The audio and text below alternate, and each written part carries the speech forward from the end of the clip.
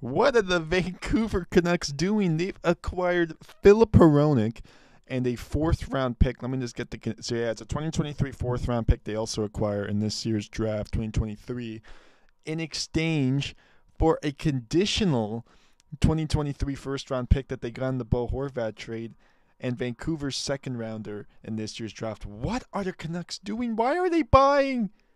I don't get it. Oh my God. Now, some people are wondering. I'll pull up this tweet by Rachel Dory after. Maybe this means the Red Wings are in on Jacob Chikrin. They're acquiring draft picks. Let's talk about this. So this is what Jay Fresh's tweet first off says. Then we'll go into the actual micro stats. Filip Hronek, acquired by Vancouver, is a two-way top four defenseman who plays in all situations and likes to carry the puck in transition. This season has easily been his strongest. Did this wing see it as an outlier? So, like, in terms of his WAR percentile among all NHL players, he's just below replacement level 2 years ago. He consistently is going up. He's only 24.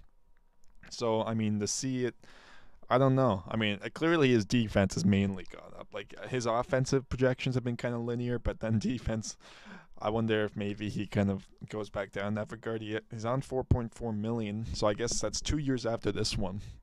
I mean, obviously the Canucks need defensemen, but what are they doing? Now, I get it's conditional, so I believe it's lottery protected. I might confirm that quickly. This kind of did just break, but why are they doing that, man? A first and a second? You should be focused on drafting. Because, like, look, I like what Washington did yesterday in getting Rasmus Sandin, so maybe. But I don't know, man.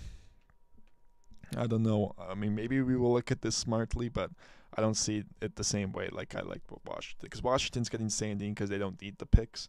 And I guess some will argue, oh, does Vancouver really need another first-round pick? They need a young guy in Filip Hronek who fits the competitive window. I don't know, man. I don't know. I guess only time will tell if it's correct. So this is Rachel Dory's tweet, who obviously used to work for the Canucks, would have somewhat of an inside track on how they think. But she's talking about Detroit here.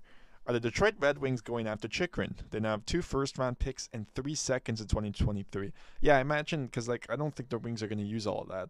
Cap space, and they also have cap space to not send a contract back in prospects. I'm kind of wondering, yeah, guys, I think we need to keep a track on this. All of the other teams that were in on Chikrin, besides like Buffalo, I've kind of not done anything about it. And I don't know, man. I really didn't see this trade coming at all. Like, I know the Red Wings are buyers. I expected them to move a guy like Tyler Bertuzzi, and I'm wondering if that's a guy that goes to the Leafs, but I don't know, man.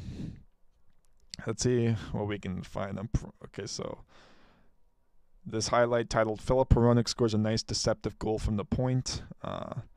Watch the whole breakdown. I kind of like this because it gets a whole track of his game. Of course, he's going to glitch. There we go. Settle down there. Settle down. Okay, there we go. And it's funny enough against Vancouver. I like that we can find these highlights against Vancouver. So Hronek he's number 17, I believe. Right? Yeah, he's right-handed. So look at him right here. He's got a winger on the far side calling for a shot. Let's see what he does. Nice deceptive play. Skates right in, scores. See, I like that. Because, the defenseman, a goalie reading that knows that he sees the stick up from the winger and that he could potentially pass it to. But Hronek has the confidence. Number 4 right there. I don't know who. Honestly, I don't know all the Vancouver players. I know that's Vasily Podkolzin, where my mouse is hovering right here.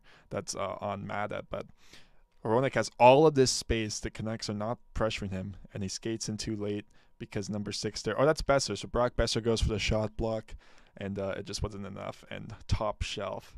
Great move there by Filip Hronek, the newest Vancouver Canuck. What do you guys think of this trade? I mean, just instant social media reactions on the tweet. I mean, most people are pretty shocked, like I am. They don't get what's going on. And I don't think anyone really gets what's going on in Vancouver nowadays. But who knows? Maybe this is somehow a deal that ages well. I guess only time will tell. Thanks for watching, guys. I'm Jordan Jacklin. And this has been the Sports Spectator. More trades to come surely as the trade deadline approaches.